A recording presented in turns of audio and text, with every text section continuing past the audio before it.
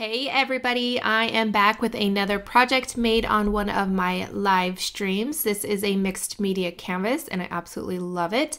I am going to be using some Mintay papers, and before I get into the project, if you guys can give this video a thumbs up, I would really appreciate it. Also, leave me a comment down below letting me know if you've ever heard of Mintay papers. And as always, all of the supplies are listed in the description box down below, and they are affiliate links.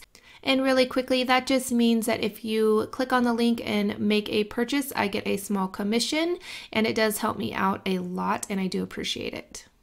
All right, so I am using Mintay papers, like I said before, and this is from the Birdsong collection. It is absolutely gorgeous. I am using the 6x6 papers, and I am using also a flat canvas board. I got them on Amazon. I think there is 8 in the pack or 10 in the pack. I will have it listed in the description box down below. I am just layering a couple papers on together and just to create some layers and interest to the project. So first I added the blue paper, and now I am going to add the wood grain, and I should have cut out the center of that blue paper. I feel it is wasted and I'm just cringing inside thinking of that paper underneath the wood grain paper. So I added the paper with Fabri-Tac, and now I am going to add a couple layers of clear gesso. This way all of the sprays I'm going to add will not seep into the paper. It kind of sits on top and it just preps the paper so that I can add any type of other mediums that I want. So while I add the gesso, I am going to mention that this is captured from my webcam. It is the video that is from YouTube, so I download it to my laptop, and then that's how I am editing it for those of you that are not fans of the live stream. So I know that the quality isn't as great as my video camera, but that is how I'm going to be able to give these types of videos for you guys. So I hope you guys are okay with that. And with that out of the way, I am adding some white gesso now to the center-ish of the project, and this way it will frame all of the embellishments, and I feel like it helps everything flow nicely together, and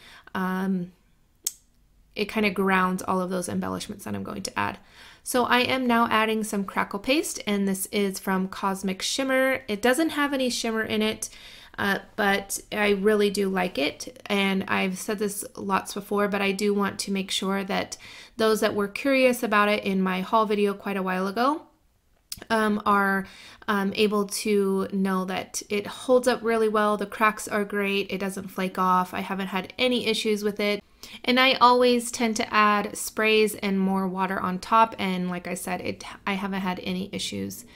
All right, so that is drying, and I did actually dry it with my heat tool. If you're careful and use your heat tool a little bit farther away, and like I said, if you're careful, you can heat it up and it cracks perfectly. I did this with the Prima Crackle paste, but if you want the best results, you do want to let it crack on its own and dry on its own.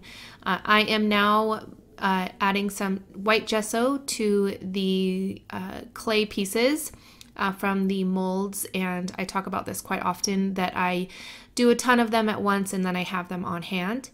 Right now I'm using some archival ink and stamping with a Finnabair stamp. I believe this one is Messy Script, I think it's called, and that way I have a little bit of texture and in the background, and with the archival ink it's not going to bleed when I add any other mediums on top.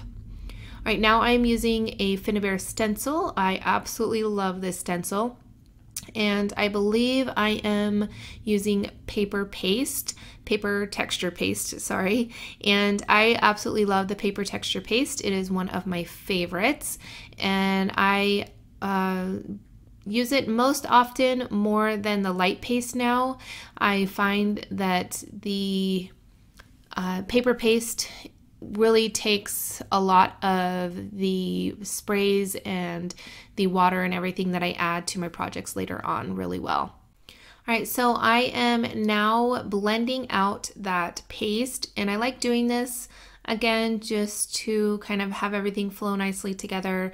And I really like how the paste just blends into the paper rather than having those stark lines of the stencil. And I don't know, I just like the look a little bit better. All right, so I decided to pull out my chalk edgers. What? I know they are super old, but they still have color and juice in them. I am so surprised because I've had these for quite a few years and they work just as good as new. So I am using them as watercolors. So this one is Teal Damask, and what I do is I just add a little bit on my mat here, which is from Tonic Studios. It's the Easy Clean mat.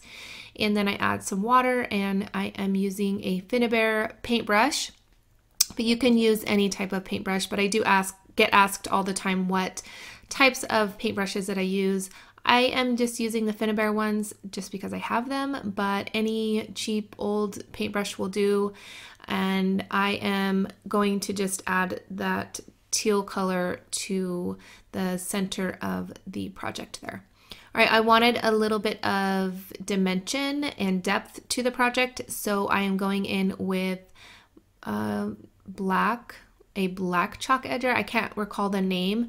And now I am going to water it down, and it does mix in with that teal color and tone down a little bit. I know in the live stream people were a little bit worried about that really dark color, but I think it ends up looking really great. All right, so after that dries, I am going to add some cheesecloth to the center. This just gives nice texture, dimension, added interest. And then I'm going to add these paper clay pieces, and I want them staggered, so one on one side and the other on the other. And then this small resin frame from Prima. These are my absolute favorites, even though they are a little expensive. I just can't help but buy them and use them. I hope Prima comes out with more molds so that we can create more frames for ourselves, because if you haven't bought molds, they are definitely a great investment because you save so much on embellishments, because even though the molds are, I believe, $10 or $12, you save so much on creating your own embellishments.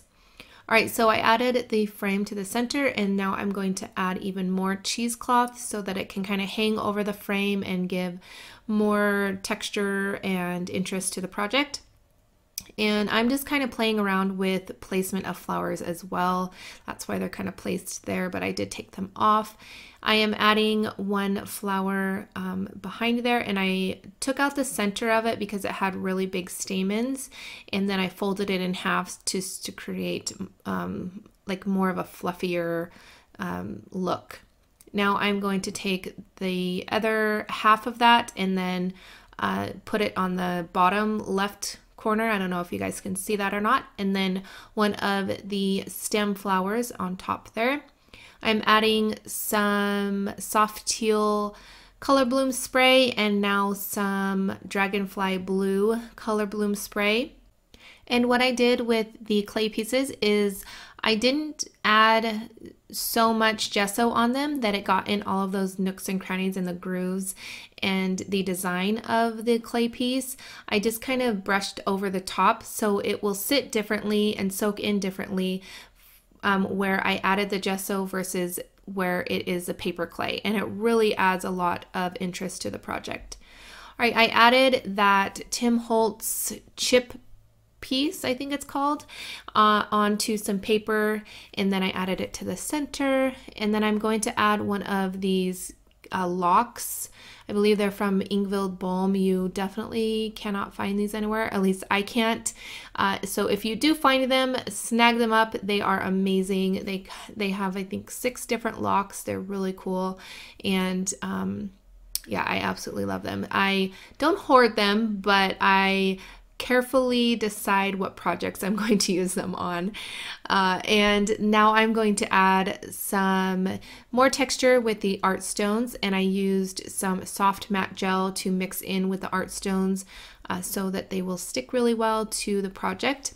And this is one of the last steps that you want to do or let them dry completely. And then if you want to add color like the next day, I would suggest that, because what I've done in the past is added them to my project and then immediately add color to them, and they just don't stick anymore because all of that spray and water will mix in with that adhesive, and it just waters the adhesive down and it doesn't stick as well. So that might be a little bit of a tip for you guys. And I really like how these look just as is. And I am now going to add some splatters with the Picket Fence Distress Spray stain.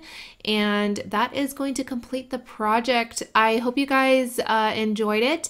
And the channel I want to feature today is Creations by Helene RH. If you click on her beautiful face there, it will take you to her channel. She is amazing. I hope you guys check her out. And I want to thank you guys again for watching. And if you haven't done so already, please give this video a thumbs up, and I will catch you guys later.